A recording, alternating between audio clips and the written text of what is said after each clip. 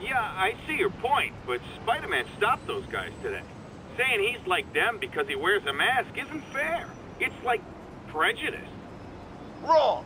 Here's a little lesson in the English language, my friend. Prejudice means to prejudge someone before you know anything about them. I know all I need to about Spider-Man. He runs around causing chaos, wearing a mask so he doesn't have to answer for his shenanigans, and a flashy costume so he gets attention to feed his gigantic, insatiable ego. Now, if I'm a mentally unstable person and I see him getting all this coverage, what am I going to do? It's called copycat behavior, people, and it's ruining New York.